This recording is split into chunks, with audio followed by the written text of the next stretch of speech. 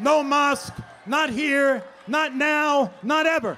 In Lower Manhattan, protesters vowed to stop the Islamic Cultural Center planned just 2 blocks north of Ground Zero.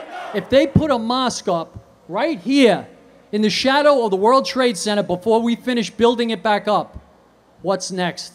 Muslims are welcome here. A block away, a smaller crowd of supporters. How far away is okay? A mile away, 2 miles?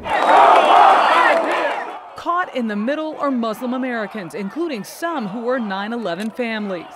Don't they realize that this is bigotry? Talat Hamdani's son, Muhammad, died that day rescuing others. To scapegoat on the Muslim Americans for the acts of foreign terrorists is equivalent to scapegoating upon all Christians for the acts of Timothy McVeigh. 30 years ago, Netta Balerchi's family immigrated from Iran to California. To us, it is the gravesite of our loved ones. Her mother, Turi, was a passenger on the second plane to hit the Twin Towers. Please, not here. Nowhere as a part of your religious freedom does it guarantee you a location. Ironically, the location has been used as a mosque for months, while the new building would not even be visible from Ground Zero. Proximity is what's at issue here. While the proposed Islamic Cultural Center is 2.5 blocks away from where the Twin Towers fell, World Trade Center 7, which also fell and has now been rebuilt, is right here.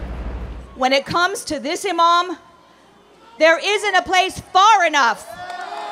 The imam behind the project is Kuwaiti-born Faisal Abdul Rauf.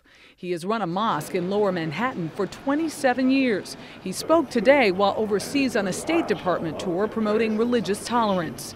It is my fervent prayer and hope that people will understand more. His friends consider him a leader of interfaith outreach. Samir Salmanovich, a Christian pastor, has known Rauf for 10 years. His goal is to be part of the community and be part of serve humanity, not to, make people Muslims or conquer anything. But that has become a hard sell for a project that's fueled divisions but almost no money. Fundraising for the $100 million budget has yet to begin. Michelle Miller, CBS News, New York.